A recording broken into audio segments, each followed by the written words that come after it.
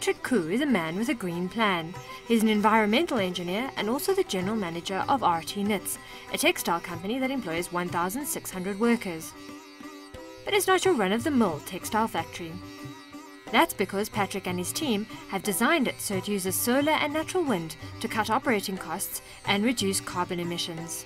We have made some calculation, and for example, for carbon dioxide, we shall reduce our carbon dioxide emission by 25%. We have already reduced our carbon dioxide by 25%. I think that we can again further decrease the CO2 emission, right? And for the costs, we have made some savings in terms of energy we were using before. We have made a reduction in this by 30%. What we see in the market right now, we have this soaring of energy prices, which will come again. And we are preparing ourselves. We know definitely that the energy price will increase. And I think if it's not now, we are reaping the fruits right now, but we are going to reap it afterwards. So we are preparing ourselves, but we are very confident that we have invested in the right direction. And by keeping costs down and staying flexible, RT Knits has been able to compete with the likes of China. China usually like big orders, right? And maybe when they have small orders, we are not interested. So we are very hungry, right?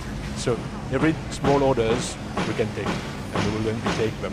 I think to compete with China and the Far East countries also, we need to be very flexible with our customers, right? And also constantly reduce our lead time.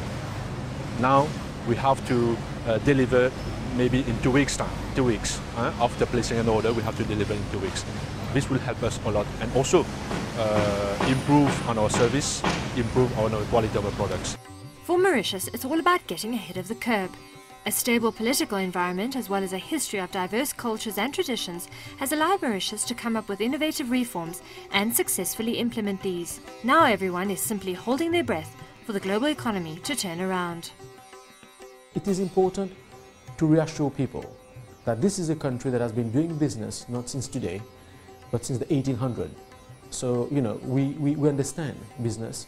But more importantly, I think we've been blessed by so many cultures in Mauritius.